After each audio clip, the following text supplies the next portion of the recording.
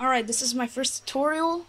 If your monitor is like pink, don't worry, it's not having a virus, it's not broken. Just its DVI plug is nuts, or out of place a bit.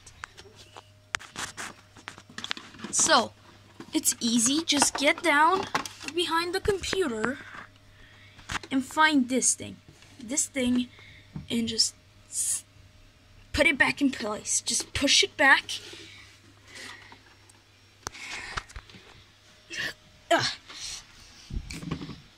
You just gotta push it back, and there you go. It's done. It's easy. Like, comment, subscribe if this worked. It's cable. I mean, it's in a weirder place because it was getting in my way.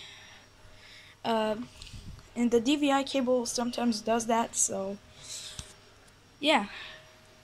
Goodbye.